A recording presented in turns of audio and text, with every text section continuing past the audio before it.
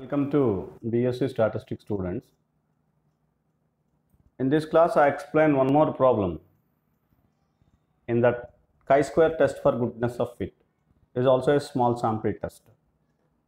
You see the problem. 300 numbers are drawn randomly with the digits 0, 1, 2 and so on 9 from random number tables, and their frequencies are given below. So these are the digits 1, 0, 1, 2 and so on 9, and frequency 0 is observed 28 times and 1 is obtained 29 times, 2 is 33 times, etc. The data is given. Test whether the digits are drawn equally frequently from the random number tables. For this kind of test, there is no other test is available to conduct this test. That is to test this particular hypothesis. So we have to use chi-square test for goodness of fit. You see, this is very simple. You see, the null hypothesis H0, the digits are drawn equally frequently from the random number tables. Yes. And alternative hypothesis H1, the digits are not drawn equally frequently from the random number tables. Whatever selected random number tables is not drawn, not equally frequently drawn, right? And test a statistic under H0. The third point, what you have to do is, first of all, you have to calculate expected frequencies EI. The given values, observations, frequencies are nothing but observed frequencies, OI. This is expected frequencies. The formula, no such formula here. What you have to calculate is get the totals. Total of all the frequencies of observed frequencies and divided by how many number of digits are there, how many number of frequencies are there, 10. So 300 divided by total is 300 divided by 10, 30. So EI is 30 for all. Now you have to calculate this.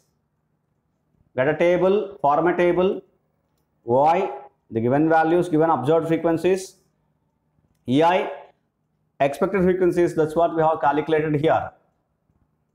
All 30.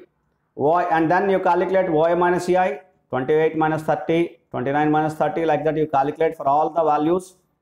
You will get some of the values here. And then calculate OI minus EI whole square divided by EI. That is whole square minus 2 whole square divided by EI is 30, 0.133. Like that you calculate all the values. And then calculate total of all these values. OI minus EI whole square by EI. Then you will get summation I is equal to 1 to n, OI minus EI whole square, it is not F, E, EI whole square divided by EI, it is 2.8667. You calculate this value, and after that the chi-square is going to be specified in this way. The chi-square is equal to summation I is equal to 1 to n, OI minus EI whole square by EI, that is 2.8667. And thereafter you have to go for the fourth point, comparison, conclusion or inference. The chi-square is equal to 2.8667. This is calculated value, and the chi-square tabulated value alpha comma n minus 1. That chi-square 5%, alpha is 5%. We have considered because it's not given.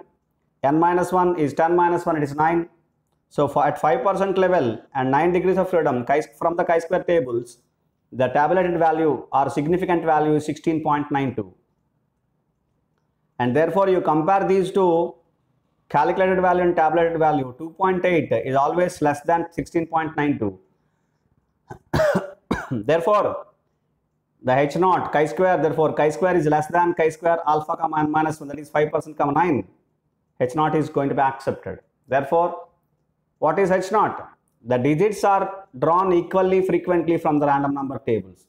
So whatever drawn, which are drawn randomly, simply we can specify that the drawn numbers are which are drawn randomly. Whatever the numbers drawn which are drawn randomly. Thank you.